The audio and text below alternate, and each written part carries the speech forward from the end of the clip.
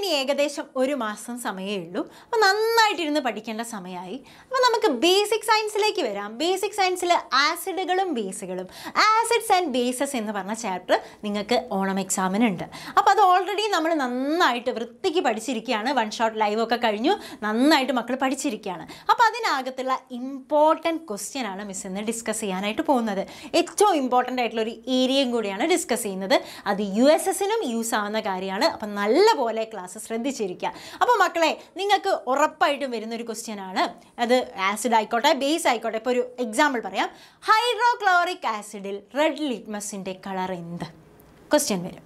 പിന്നെ ഒരു ക്വസ്റ്റ്യൻ വരും, മീഥൈൽ ഓറഞ്ച് 2 ഡ്രോപ്പ് ഒരു സോഡിയം ഹൈഡ്രോക്സിലേക്ക് ആഡ് ചെയ്താൽ അവിടെ ഉണ്ടാവുന്ന കളർ ചേഞ്ച് എന്തായിരിക്കും? ഇനി വേറൊരു ക്വസ്റ്റ്യൻ ആണെങ്കിൽ, ആസിഡിലേക്ക് ബ്ലൂ ലിറ്റ്മസ് ആഡ് ചെയ്താൽ അവിടെയുള്ള കളർ ചേഞ്ച് എന്തായിരിക്കും? അല്ലെങ്കിൽ കളർ ചേഞ്ച് ഉണ്ടാവുമോ? ഇത്തരത്തിലുള്ള ക്വസ്റ്റ്യൻ വന്നു കഴിഞ്ഞാൽ നമുക്ക് സ്റ്റാർട്ടപ്പ് പടേ എന്ന് ആൻസർ ചെയ്യണം. അതിനായിട്ട് ഇതാ മക്കളെ, ഈ ഒരു ബോക്സ് നിങ്ങൾ കറക്റ്റായിട്ട് പഠിച്ചാൽ മതി. അപ്പോൾ ഇതുപോലുള്ള ഒരുപാട് ക്വസ്റ്റ്യൻസിനുള്ള ആൻസർ, ഓരോ ക്വസ്റ്റ്യനായിട്ട് നിങ്ങൾ പഠിക്കേണ്ട, ഒരുപാട് ക്വസ്റ്റ്യൻ നമുക്ക് ഇതിനകത്ത് നിന്ന് ഉണ്ടാക്കാൻ പറ്റും. അത്തരത്തിലുള്ള ക്വസ്റ്റ്യൻസ് വരുന്നതാണ്, ഉറപ്പായിട്ടും വരും. ആ ക്വസ്റ്റ്യൻസിനുള്ള എല്ലാത്തിനുള്ള ഉത്തരം ഈ ഒരു ടേബിൾ നിങ്ങൾ പഠിച്ചു കഴിഞ്ഞാൽ സെറ്റ് ആവുന്നതേ ഉള്ളൂ. അപ്പോൾ മക്കളെ, നമ്മൾ ഓൾറെഡി പഠിച്ചു കഴിഞ്ഞതാണ്. അപ്പോൾ അത് അത്ര ഡീറ്റെയിൽ ആയിട്ട് നിങ്ങൾക്ക് ആസിഡിൻ്റെയും ബേസിൻ്റെയും കാര്യം ഡീറ്റെയിൽ ആയിട്ട് എടുക്കേണ്ട, കാരണം വൺ ഷോട്ട് ലൈവ് ചെയ്തു. അപ്പോൾ മക്കളെ, മിസ് പറയുമ്പോഴത്തേക്ക് ആൻസർ അവിടെ നിന്ന് പറഞ്ഞോളുക, മനസ്സിൽ അങ്ങോട്ട് പറഞ്ഞോളുക, ഉറക്കെ നിങ്ങൾ അവിടെ നിന്ന് വിളിച്ച് പറഞ്ഞോളുക കേട്ടോ.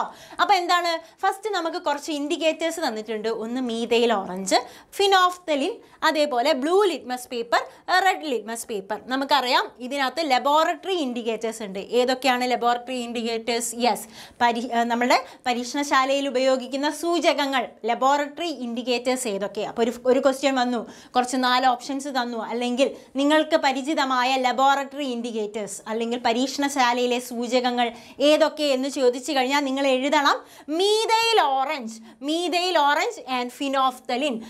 മീഥൈൽ ഓറഞ്ച് ആൻഡ് ഫിനോഫ്തലിൻ എന്ന് എഴുതണം. ഇനി നാച്ചുറൽ ഇൻഡിക്കേറ്റേഴ്സ് ഏതൊക്കെയെന്ന് ചോദിച്ചു കഴിഞ്ഞാൽ നിങ്ങൾക്കറിയാം, ഒരുപാട് എണ്ണം ഉണ്ട്.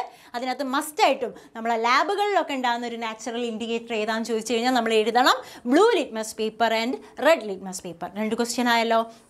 ഓക്കെ, അപ്പം ഇത് ലബോറട്ടറി ഇൻഡിക്കേറ്റേഴ്സ് ആണ്, ഇത് നാച്ചുറൽ ഇൻഡിക്കേറ്റേഴ്സ് ആണ്. സൂചകങ്ങൾ എന്താണ്, ഇൻഡിക്കേറ്റേഴ്സ് എന്താണെന്നൊക്കെ അറിയാലോ, പഠിച്ചു കഴിഞ്ഞ കാര്യമാണ്. ഇനിയാണ് അടുത്ത കാര്യത്തിലേക്ക് പോകാൻ പോകുന്നത്. നമുക്ക് തന്നിട്ടുണ്ട് ഹൈഡ്രോക്ലോറിക് ആസിഡ്, സൾഫ്യൂറിക് ആസിഡ്, അതുപോലെ സോഡിയം ഹൈഡ്രോക്സൈഡ്, പിന്നെ എന്താ തന്നിരിക്കുന്നത്, പൊട്ടാസ്യം ഹൈഡ്രോക്സൈഡ്. ഇതിനകത്ത് ശ്രദ്ധിക്കേണ്ട കാര്യം, ആസിഡ് എന്ന് തന്നിട്ടുണ്ട്. ആസിഡ് മനസ്സിലാക്കിയാൽ മതി. ഇവിടെയുള്ള മുകളിലുള്ള പേരുകൾ ഇപ്പം നോക്കണമെന്നില്ല. ആസിഡ് എന്ന് തന്നിട്ടുണ്ട്. ഇവിടെ തന്നിരിക്കുന്ന സോഡിയം ഹൈഡ്രോക്സൈഡും പൊട്ടാസ്യം ഹൈഡ്രോക്സൈഡ് എന്ന് പറയുന്നത് ബേസ് ആണെന്ന് നമുക്കറിയാം. എന്താണ്? ബേസ് ആണ്, അത് മനസ്സിലുണ്ടാവണം.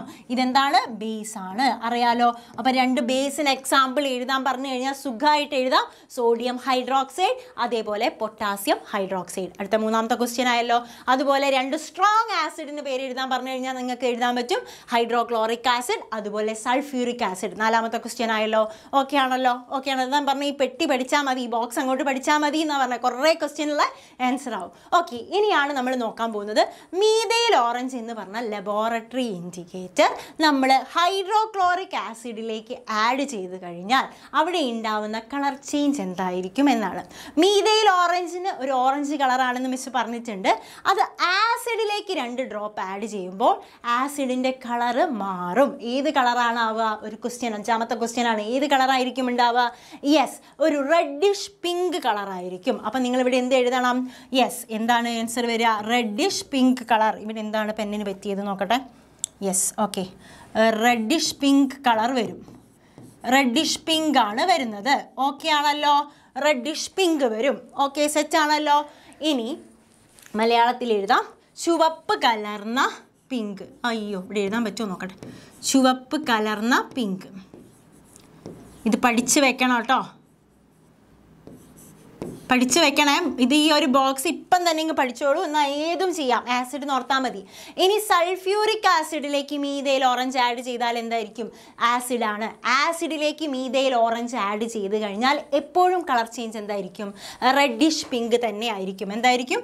റെഡിഷ് പിങ്ക് തന്നെ ആയിരിക്കും. ചുവപ്പ് കലർന്ന പിങ്ക് ആയിരിക്കും. ഓക്കെ ആണല്ലോ? റെഡിഷ് പിങ്ക് എന്ന് വരും. മലയാളത്തിൽ എന്ത് എഴുതാം? ചുവപ്പ് കലർന്ന പിങ്ക്. ഞാൻ ഇത് തന്നെ എഴുതുന്നതുകൊണ്ട് ഇത് എഴുതിയേ.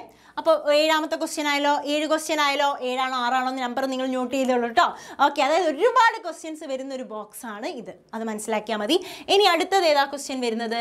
മീഥൈൽ ഓറഞ്ച് സോഡിയം ഹൈഡ്രോക്സിലേക്ക് ആഡ് ചെയ്താൽ ഏത് കളറായിരിക്കും? അങ്ങനെ ഒരു ക്വസ്റ്റ്യൻ വരാം. അല്ലെങ്കിൽ sodium hydroxide methyl orange add ചെയ്താൽ ഏത് കളറായിരിക്കും എന്നുള്ളൊരു ക്വസ്റ്റ്യൻ വരാം. അല്ലെങ്കിൽ എന്ത് വരാം? ബേസിനകത്തേക്ക് 2 ഡ്രോപ്പ് മീഥൈൽ ഓറഞ്ച് ആഡ് ചെയ്താൽ എന്ത് കളറായിരിക്കും? അപ്പം നമ്മൾ മനസ്സിലാക്കണം, ലബോറട്ടറി ഇൻഡിക്കേറ്റർ ആയിട്ടുള്ള മീഥൈൽ ഓറഞ്ച് ബേസിനകത്തേക്ക് ആഡ് ചെയ്ത് കഴിഞ്ഞാൽ ഏത് കളറാണ് വരിക? യെല്ലോ കളറാണ് വരിക. ഏതാണ്? Yellow colour. ബേസിനകത്ത് ഏതായിരിക്കും? യെല്ലോ. അപ്പോൾ ഇവിടെ വേറൊരു ബേസ് കൊടുത്തിട്ടുണ്ട്. ബോസ് അല്ല, ബേസ് കൊടുത്തിട്ടുണ്ട് പൊട്ടാസ്യം ഹൈഡ്രോക്സൈഡ്. പൊട്ടാസ്യം ഹൈഡ്രോക്സൈഡ് ഒരു ബേസാണ്. ബേസിനകത്തേക്ക് നമ്മൾ മീഥൈൽ ഓറഞ്ച് ആഡ് ചെയ്ത് അവിടെ ഉണ്ടാവുന്ന കളർ ചേഞ്ച് യെല്ലോ ആയിരിക്കും. എന്തായിരിക്കും മക്കളെ? യെല്ലോ. മലയാളത്തിൽ എഴുതാം മഞ്ഞ. മഞ്ഞ മഞ്ഞയായിരിക്കും. ബേസാണെന്നുള്ളത് ഓർക്കുക. ബേസാണ് കേട്ടോ. ബേസിൽ യെല്ലോ ആയിരിക്കും. ഇനി അടുത്തൊരു ലബോറട്ടറി ഇൻഡിക്കേറ്റർ തന്നിട്ടുണ്ട്, ഫിനോഫ്തലിൻ. അപ്പോൾ ചോദിക്കാം, ഫിനോഫ്തലിൻ ആസിഡിലേക്ക് ഫിനോഫ്തലിൻ ആഡ് ചെയ്താൽ എന്ത് കളറായിരിക്കും എന്ന് ചോദിക്കാം. അല്ലെങ്കിൽ ഹൈഡ്രോക്ലോറിക് ആസിഡിലേക്ക് ഫിനോഫ്തലിൻ ആഡ് ചെയ്താൽ ഏത് കളറായിരിക്കും? അല്ലെങ്കിൽ 3 ക്വസ്റ്റ്യൻ ആയിട്ട് ഇങ്ങനെ സബ് ക്വസ്റ്റ്യൻ ആയിട്ട് വരും. 2 ആസിഡിൻ്റെ പേര് പറയുക. അപ്പോൾ നമ്മൾ ഹൈഡ്രോക്ലോറിക് ആസിഡും സൾഫ്യൂരിക് ആസിഡും പറഞ്ഞു. ആ ആസിഡിനകത്തേക്ക് ഫിനോഫ്തലിൻ ആഡ് ചെയ്താൽ എന്ത് കളറായിരിക്കും? നമുക്കറിയാം, ഫിനോഫ്തലിന് ആസിഡിൽ നിറം മാറ്റമില്ല. ആസിഡിൻ്റെ കളർ ചേഞ്ച് ചെയ്യുന്നില്ല. അപ്പം നമുക്ക് അവിടെ എന്ത് എഴുതാൻ പറ്റും? കളർലെസ് എന്ന് എഴുതാൻ പറ്റും. ആസിഡിൽ ഫിനോഫ്തലിൻ ആഡ് ചെയ്യുമ്പോൾ സമയത്ത് അവിടെ ഒരു കളർ ചേഞ്ച് നമുക്ക് കാണാനായിട്ട് കഴിയില്ല. അപ്പം നമുക്ക് എന്ത് എഴുതാൻ പറ്റും? കളർലെസ് എന്ന് എഴുതാൻ പറ്റും. ഓക്കെ ആണല്ലോ. നിറം മാറ്റമില്ല. എന്താ മലയാളത്തിൽ എന്താ എഴുതുക? നിറം മാറ്റമില്ല. നിറം മാറ്റമില്ല. കുറേ ക്വസ്റ്റ്യൻ വരുന്നൊരു ഏരിയ ആണ് മക്കളെ. ഈ ഏരിയ നന്നായിട്ട് മനസ്സിലാക്കി പഠിക്കുക. നിറം മാറ്റം ഉണ്ടാവില്ല. എന്നാൽ ഫിനോഫ്തലിനെ ബേസിലേക്ക് ആഡ് ചെയ്ത് കഴിഞ്ഞാൽ നിറം മാറ്റമില്ല. ബേസിലേക്ക് ആഡ് ചെയ്ത് കഴിഞ്ഞാൽ, ഫിനോഫ്തലിനെ ബേസിലേക്ക് ആഡ് ചെയ്ത് കഴിഞ്ഞാൽ അവിടെ കളർ വ്യത്യാസം ഉണ്ടാവും. ഞാൻ പറഞ്ഞിരുന്നു, 1 ഷോട്ടിൽ പറഞ്ഞിട്ടുണ്ടായിരുന്നു, ബേസിന് BP കൂടും. BP കൂടും ഓർത്താൽ മതി. കാരണം അതിൻ്റെ കളർ ചേഞ്ച് ആവുകയാണ്. അപ്പോൾ അതിന് BP കൂടുകയാണെന്ന് ഓർത്താൽ മതി. അപ്പം BP എന്ന് ഓർത്താൽ മതി. P എന്താണ്? പിങ്ക്. പിങ്ക് കളറായിട്ട് മാറും. എന്ത് കളറായിട്ട് മാറും? ബേസിനകത്തേക്ക് നമ്മൾ ഫിനോഫ്തലിൻ ആഡ് ചെയ്യുമ്പോൾ ഈ കളർ എന്തായിട്ട് മാറും? ആ സൊല്യൂഷൻ്റെ കളർ പിങ്ക് ആയിട്ട് മാറും. അപ്പം നമുക്കത് മനസ്സിലാക്കാൻ പറ്റും അതൊരു ബേസ് ആണെന്ന്. അപ്പോൾ സോഡിയം ഹൈഡ്രോക്സൈഡ് ഒരു ബേസാണ്. അതേപോലെ പൊട്ടാസ്യം ഹൈഡ്രോക്സൈഡ് ഒരു ബേസാണ്. അതിനകത്തേക്ക് നമ്മൾ ഫിനോഫ്തലിൻ ആഡ് ചെയ്തപ്പോൾ അതിൻ്റെ കളർ ചേഞ്ച് ആയിട്ട് പിങ്ക് ആയിട്ട് മാറും. ഓക്കെ ആണല്ലോ. മലയാളത്തിലും കൂടി എഴുതാം. അയ്യോ, എവിടെയായിരുന്നു നമ്മളെ ക്വസ്റ്റ്യൻ? ഓക്കെ, മലയാളത്തിൽ എന്ത് എഴുതാം? പിങ്ക് തന്നെ എഴുതാം. പിങ്ക് ആയിരിക്കും. ഓക്കെ, ബേസിൽ എന്തായിരിക്കും മക്കളെ? പിങ്ക്. ഇതിപ്പം തന്നെ പഠിച്ചു വെച്ചോളൂ. മിസ്സിൻ്റെ കൂടെ പഠിച്ചു പോയിക്കോളൂ. കാരണം എക്സാമിനേക്ക് നമ്മളിത് പഠിച്ച് എന്തായാലും ഇതിനകത്തൊരു ക്വസ്റ്റ്യൻ വരുന്ന മിസ് ഉറപ്പ് പറയുകയാണ്. ഇപ്പോഴേ പഠിച്ചോളൂ. അങ്ങനെയാണെങ്കിൽ നമ്മുടെ നാച്ചുറൽ ആയിട്ടുള്ള ഇൻഡിക്കേറ്റേഴ്സിലേക്ക് വരാം. നമ്മളെ ലാബിലൊക്കെ കാണുന്ന ബ്ലൂ ലിറ്റ്മസ് പേപ്പറും അതുപോലെ റെഡ് ലിറ്റ്മസ് പേപ്പറും. അത് നിങ്ങൾക്ക് എന്തായാലും കൺഫ്യൂഷൻ വരാത്തൊരു ഏരിയ ആണെന്ന് മിസ്സിന് അറിയാം. എന്താണ് നമ്മളുടെ ATR മിസ് വന്നിട്ട് ഇത് ലൈവ് അല്ല, ഇമ്പോർട്ടൻറ്റ് ക്വസ്റ്റ്യൻ ഡിസ്കഷൻ ആണ്. എന്താണ് പറഞ്ഞോളൂ ATR മിസ്. ഓക്കെ. അപ്പം നമുക്ക് നോക്കാം, ബ്ലൂ ലിറ്റ്മസ് പേപ്പറിലേക്ക് നോക്കാം. അപ്പോൾ ബ്ലൂ ലിറ്റ്മസ് പേപ്പർ നമ്മളൊരു ആസിഡിലേക്ക് ഡിപ്പ് ചെയ്യാണ്. ആസിഡിലേക്ക് ഡിപ്പ് ചെയ്യുന്ന സമയത്ത് എന്തായിരിക്കും കളറ്? നമുക്കറിയാം, ആസിഡിൽ ലിറ്റ്മസിൻ്റെ കളർ എന്തായിരിക്കും? റെഡ് ആയിരിക്കും. ആസിഡിൽ ലിറ്റ്മസിൻ്റെ കളർ എന്തായിരിക്കും മക്കളെ? റെഡ് ആയിരിക്കും. അപ്പം നമ്മൾ ബ്ലൂ ലിറ്റ്മസ് പേപ്പർ അതിനകത്ത് ഡിപ്പ് ചെയ്യുമ്പോൾ, ഹൈഡ്രോക്ലോറിക് ആസിഡ് ഒരു ആസിഡാണേ, അതിനകത്ത് ഡിപ്പ് ചെയ്യുമ്പോൾ അതിൻ്റെ കളർ എന്തായി മാറും? റെഡ് ആയിട്ട് മാറും. ഇനി സൾഫ്യൂറിക് ആസിഡിലേക്ക് നമ്മളൊരു ബ്ലൂ ലിറ്റ്മസ് പേപ്പർ, ഈ കളറുള്ള ബ്ലൂ ലിറ്റ്മസ് പേപ്പർ ഒരു സൾഫ്യൂരിക് ആസിഡിലേക്ക് ഡിപ്പ് ചെയ്ത് കഴിഞ്ഞാൽ കളർ എന്തായിട്ട് മാറും? യെസ്, റെഡ് ആയിട്ട് മാറും. അങ്ങനെയാണെങ്കിൽ ബേസിൽ ലിറ്റ്മസിൻ്റെ കളർ എന്താണ്? നമ്മൾ പഠിച്ചതാണ്, ബ്ലൂ ആണ്. ക്വസ്റ്റ്യനിൽ വരും ബേസിൽ ലിറ്റ്മസിൻ്റെ കളർ എന്ത് എന്നുള്ളത്.